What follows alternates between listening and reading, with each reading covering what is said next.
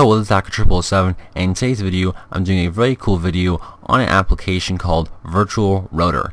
This is a free program that turns any Windows 7 or Windows 8 machine into a Wi-Fi hotspot. So basically it takes your computer's current internet connection and broadcasts it into a Wi-Fi hotspot. So then you can take anything like an Android phone, a iPod Touch, anything, laptop, tablet, and connect it to your computer's Wi-Fi hotspot and get internet. So this may not be useful if you live in a house with a Wi-Fi connection, but if you have a laptop, for example, that has like an AT&T plug-in card or a Verizon plug-in card, when you're on the road, you can turn your laptop into a Wi-Fi hotspot and allow the other devices in the car to connect to your laptop and use your internet. So it's a free program. It works anywhere you are, like it says right here. There's no restrictions on it at all, and it's pretty easy to set up and use. So the person who made this program is this guy right here, Chris. He's a Microsoft MVP for Bing Maps, a co-founder of some company, and pretty smart guy, obviously. So you can check out his program. To download it, you can put this big download button right here, and goes there. So then you can go ahead and open the installer file.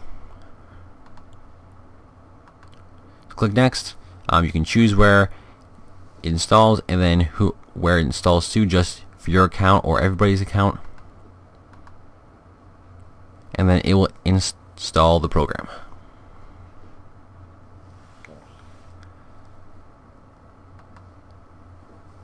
So once it's finished, you can go ahead and it will automatically open up.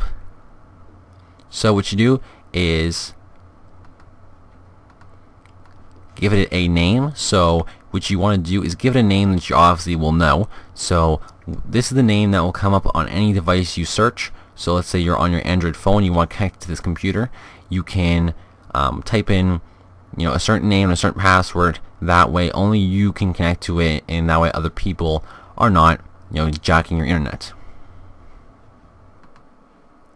So I went in and typed in my network name and password. So what happens is when I go on my Wi-Fi device and search for a Wi-Fi connection, it's going to come up as the name of YouTube video test. Obviously I wouldn't leave it as this, but it's just a temporary thing.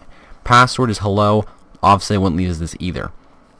Now you want to have a password that you know but other people don't, because like I said earlier, you don't want someone to be stealing your internet and doing something illegal and then them tracking it back to you. So if that's it, if this is what you want to do, you can click the Start Virtual Router button, and the password must be 8 characters. So I'll just type in hello again.